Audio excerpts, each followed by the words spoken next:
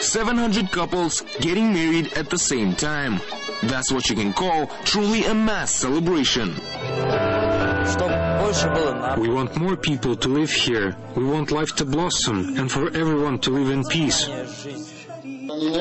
Such a large-scale wedding is an unusual event for any place, but especially for Nagorno-Karabakh, a land with a grim past and an uncertain future.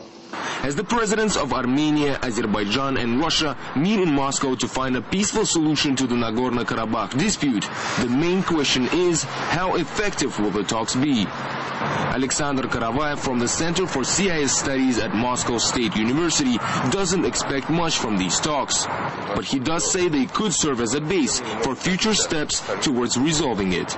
We shouldn't expect any breakthroughs, but perhaps this new format of talks could help Armenia and Azerbaijan create a new base for further negotiations. So far, attempts to resolve the Nagorno-Karabakh dispute have been mediated by the Minsk group of the OSCE.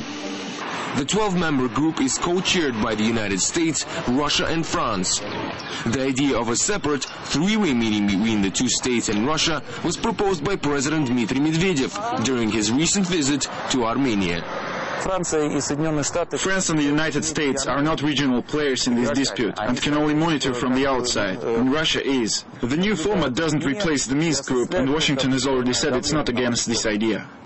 Nagorno-Karabakh is mostly populated by Armenians and used to be part of the Soviet Republic of Azerbaijan in the USSR. With the breakup of the Soviet Union, Armenians supported Nagorno-Karabakh's strive towards sovereignty. In 1991, the region unilaterally declared independence, which resulted in several years of violence and tens of thousands of refugees fleeing the area.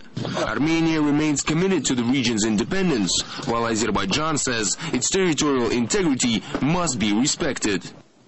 The dispute over Nagorno-Karabakh has been going on for more than 17 years and hasn't shown any sign of ending. Perhaps the new three-way format to the negotiations may not help find a quick solution, but it could hold the key to some progress.